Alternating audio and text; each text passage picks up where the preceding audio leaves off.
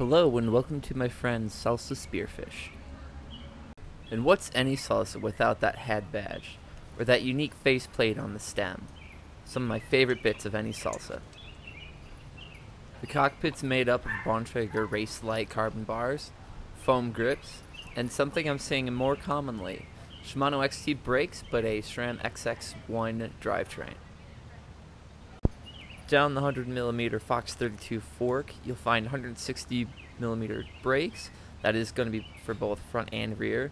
And you'll notice my friend switched out the original wheels that came with this bike, and he chooses to run what he likes, which is a DT Swiss 350 hub laced to a Stan's No Tubes ZTR crest.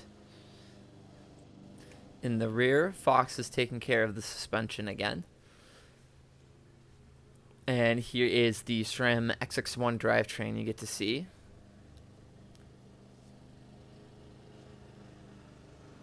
And I just wanted to take a closer look at the split pivot suspension design. It's quite unique. I don't see a lot of other suspension designs quite like that. Supposedly this split pivot design is supposed to be very good at reducing pedal bob.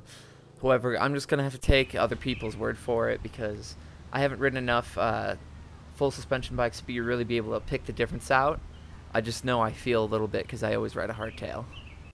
Now, a cool thing they added on the down tube is some padding for any rocks or any debris you kick up, which is also carried through on the chainstay you saw earlier. Now, kit-wise, it's just finished off with a setback Thompson seat post and WTB saddle.